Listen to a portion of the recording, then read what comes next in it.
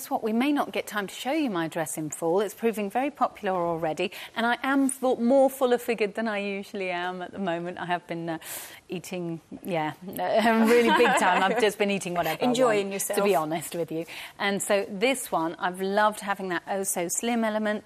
I love the fact that here you've got that draping away from the tummy area, so it just conceals around this area, which is bigger than I want it to be right now. And it just has a lovely sleeve. The way that it comes out a little bit more makes everything look as though it goes in a little bit more.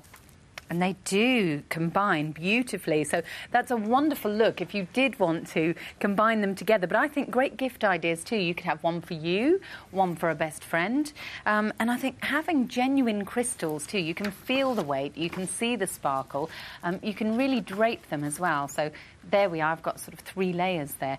Really, really lovely sparkling look. Great for an evening occasion, but equally good in the daytime. I think the younger members here at QVC, younger members of staff, do that really well. They don't save their sparkle for best. Yeah. They wear it every day, and it could be a T-shirt, jeans, and a lovely long sparkling necklace. I think it's very Sex and the City.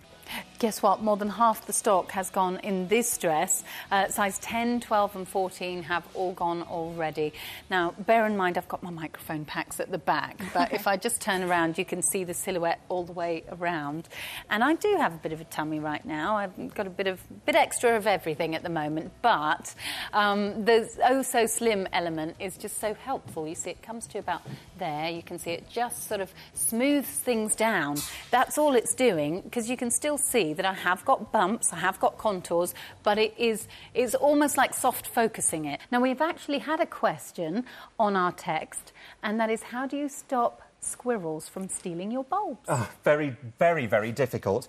All sorts of methods have been tried, but the most obvious one is actually to put wire netting over the ground. Just bury it slightly so it doesn't, it doesn't become an eyesore, and then they grow up through there and it stops them digging out. But they are very persistent and a real nuisance in the garden.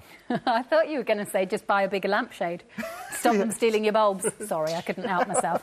Right, let's move swiftly on, away from my humour.